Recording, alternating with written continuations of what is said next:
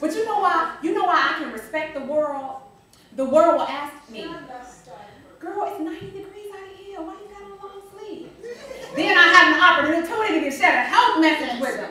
And then the dress reform, because we act like, duh. We don't see the dress reform in God's word, but it is. And I get to tell them, because the Lord says, when we're equally clad, and our limbs are clothed, and our arms are clothed, that we have an equal distribution of circulation, and the blood is not thrown upon the internal organs of the torso. And that way, our blood can circulate freely, and good health will be ensured. But it's hot. That's why I wear natural fibers, because now my skin can breathe, and when a cool wind blows and there's sweat up under there, I get an instant fan.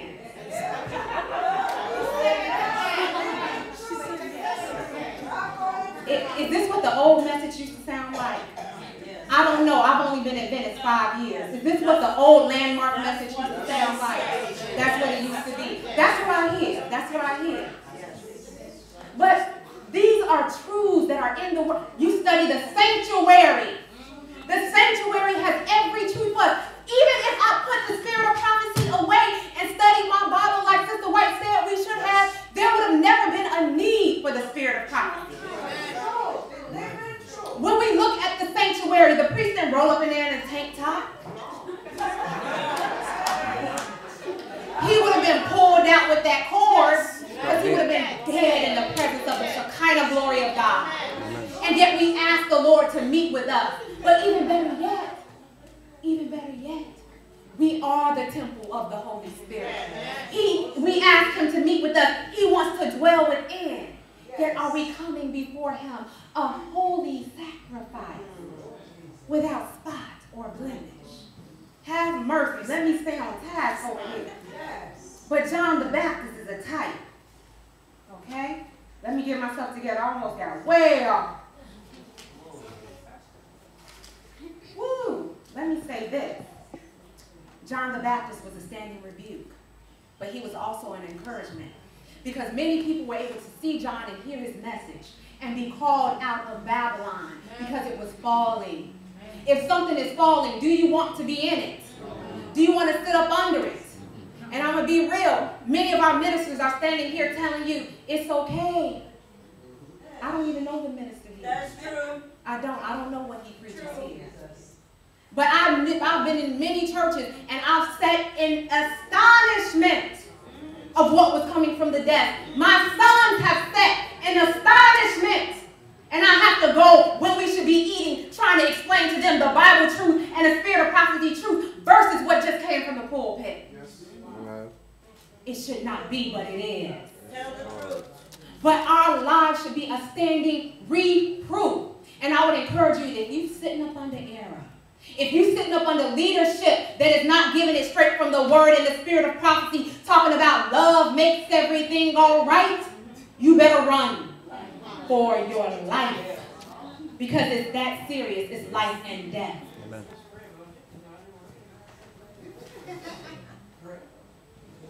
Now we've been talking about being processed. Do we want to be processed Christians, denatured, worldly, listening to the things of the world? Do we want to stay in a processed state? There's no nutrition in potato chips and gummy bears, but there is nutrition in potatoes and fruit. What fruit are we bearing? Okay? Do we want to be processed into the kingdom? Do we want to continue on that journey? Because another definition for process means to be refined. And the Lord is trying to refine us. We sing, the refiner's fire, but we don't want to die. We don't want to feel any pain in giving up things of the world.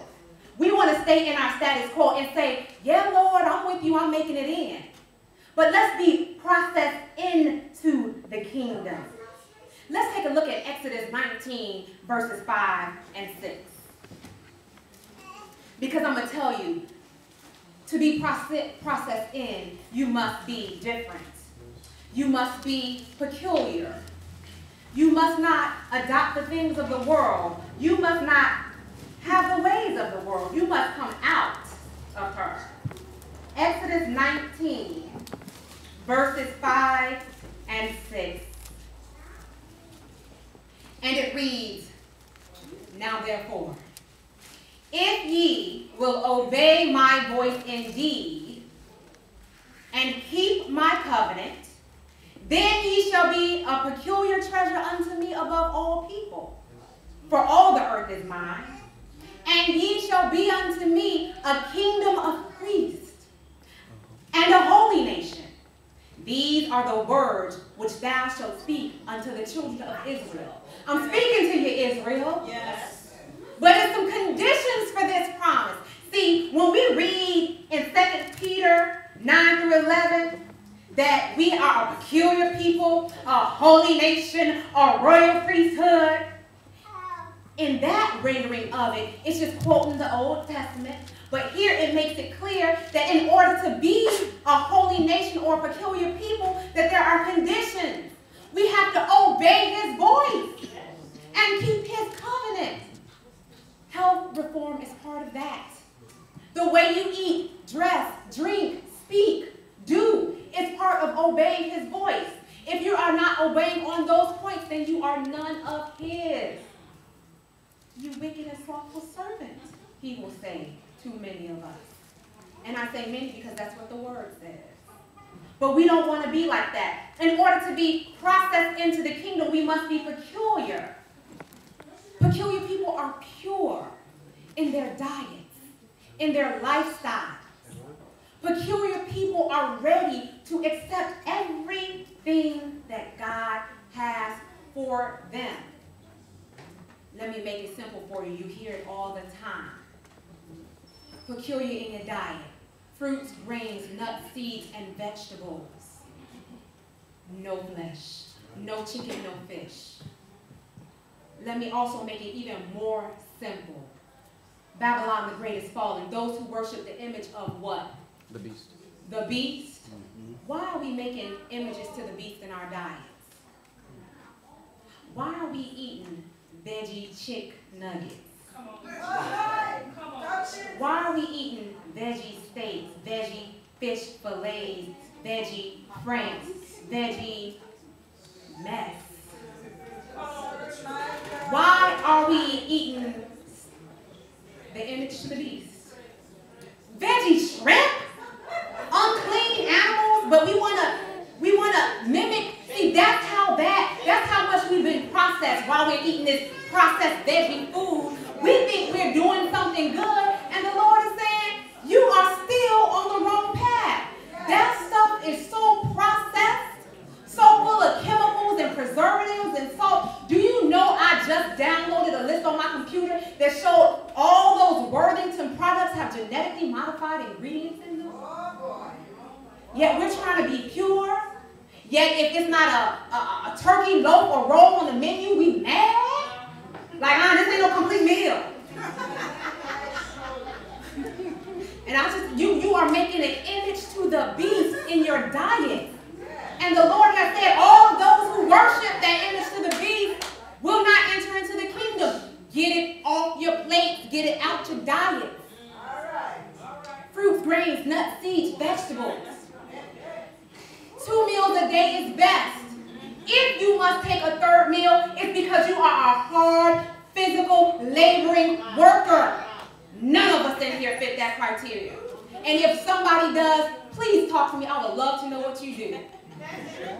And then even if you do take a third meal, that meal should be so light, taken at least 4 to 5 hours before bedtime, because your stomach, like Sister Karen said in Health Spot, is supposed to be empty when you go to bed. And counsel makes it plain. It says, take a little fruit with some zwieback, toast or bread. And that means double toasted, crunchy, like a cracker.